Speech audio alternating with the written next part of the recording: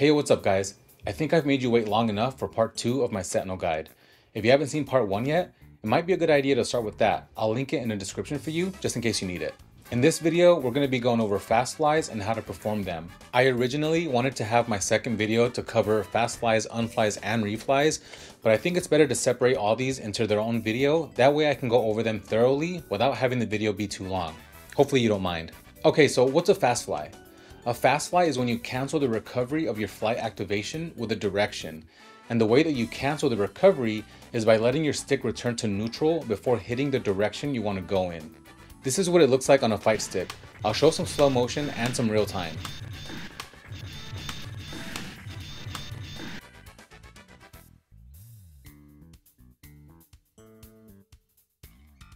And to help understand how useful fast flies are, let's go over the most basic form of a fast fly, which is using it for efficient movement with Sentinel.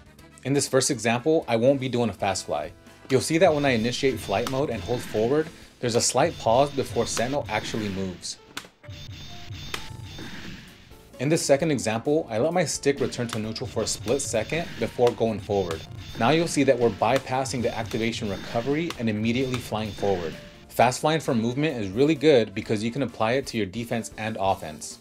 You can use it to effectively fly away from your opponents, or you can do some quick maneuvering to avoid some attacks and projectiles.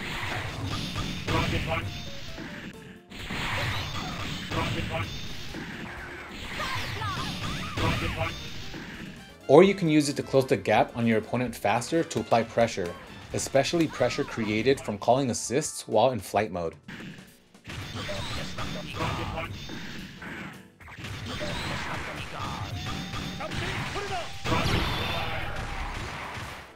Next, we'll go over how to follow up a fast fly with an attack. I'll start by quickly showing what an attack looks like with and without a fast fly. This first example will be with no fast fly.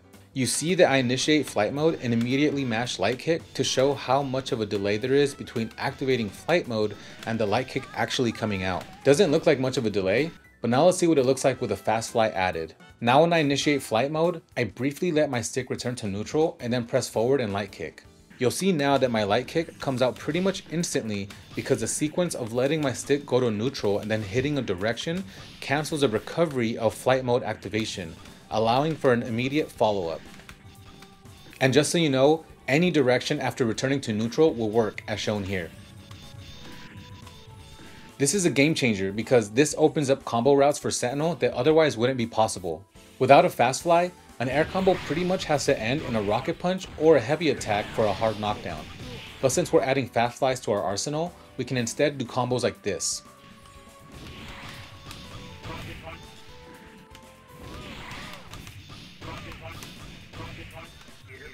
And what's even better is that since we can call assists in flight mode, we can now call an assist in the middle of an air combo for some big damage, since we're flying in the middle of our combo. Here's just a few other fast fly plus assist combos that are definitely worth knowing.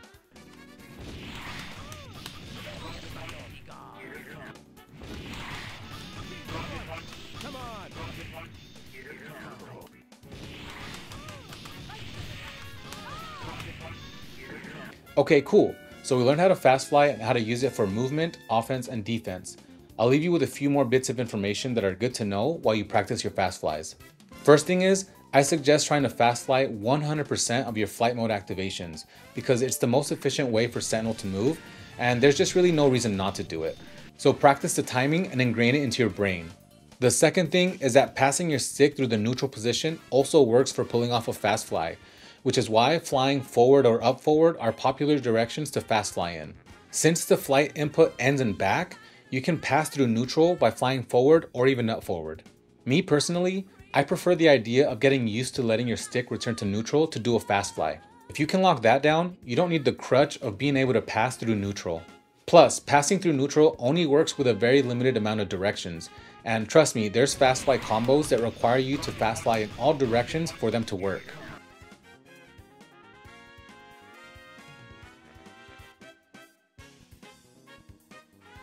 And the last thing is, since returning your stick to neutral is such an important aspect of playing Sentinel at its full potential, A lot of people opt into having tighter springs or grommets in their fight stick because having more stick resistance means that your stick will return to neutral faster, which a lot of people correlate to playing Sentinel better.